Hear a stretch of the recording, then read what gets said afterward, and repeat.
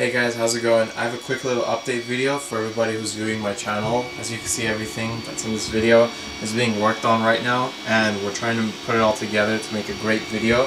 Right now I have a little back casing for another GT3 3D printed steering wheel, and we're doing new things this time because we have a rotary encoder over here instead of having a little potentiometer, and we also have force feedback. I designed this myself. It's supposed to be a small little unit that supplies force feedback, but it's just supposed to be a little bit of force so you can feel the bumps in the road.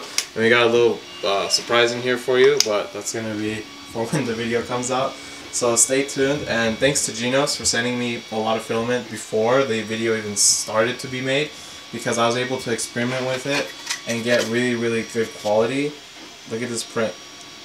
This is a little teaser to whatever is coming next, but you guys can see we've experimented and stuff, and I found the perfect settings thanks to Chet as well. They have really nice profiles on there, and this is just all the stuff we've been working on trying to perfect it for one perfect video.